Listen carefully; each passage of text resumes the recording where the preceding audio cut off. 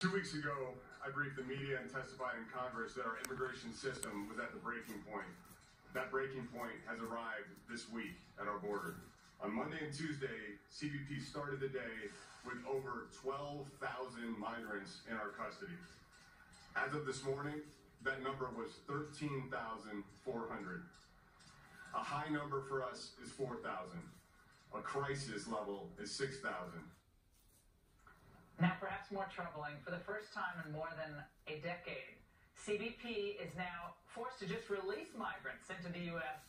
because of overcrowding. Joining me now, Tom Holmes.